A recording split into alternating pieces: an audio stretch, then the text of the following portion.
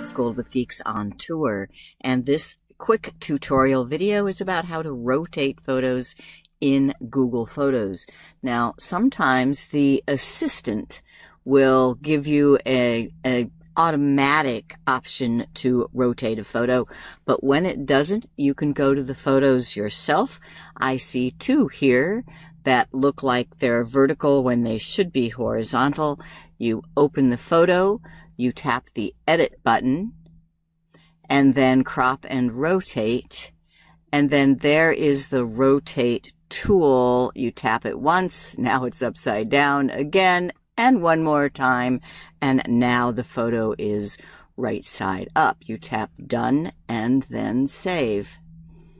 And this happens to be an iPhone, so it requests permission to modify the picture.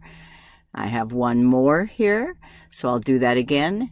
Edit button, crop and rotate, rotate, done, and save.